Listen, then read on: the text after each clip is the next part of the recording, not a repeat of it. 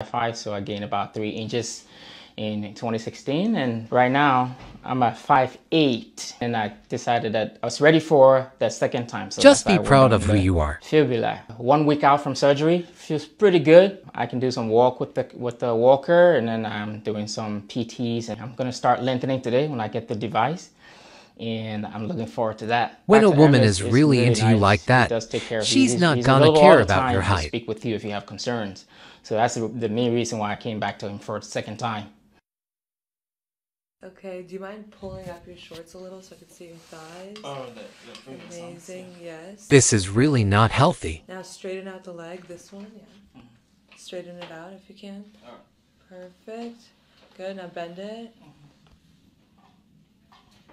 Amazing. I slept with cousins. I've cheated on 2 of my boyfriends. How many boyfriends have you had? 3? So damn near all of them. I cheated on my freshman boyfriend with his best friend, and I said it wasn't real, but it was. It had to happen. It had to. I feel like dying. I feel like dying. Fellas, word of advice. If your girl cheats on you, never take her back. You know what I'm saying? Because it's going to keep on happening. You feel me? There's an old saying, once a cheater, always a cheater.